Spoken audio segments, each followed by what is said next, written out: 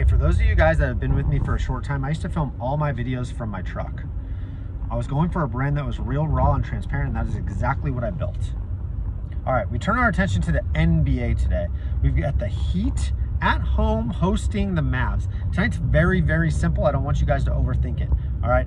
The Heat are a very strong road team at 23-4. 23-4. The T-Wolves just beat the Heat, and they're gonna be overly focused tonight, I'm telling you. You have two teams on the opposite sides of the spectrum tonight.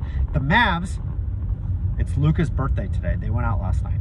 Luka got hammered. He's questionable because of his thumb. He's also questionable because he's hungover. The rest of the team is dragging as well. They are just going to try to get through this game today. This is the second game of a 4-game trip. They've got to get on a flight and head to Minnesota after the game. They are not going to be focused at all. They are overlooking this game, and they just want to get through it. Lay the points with the Heat. Very, very simple tonight. Like I said, do not overthink this. Luka, I don't even think he's going to play.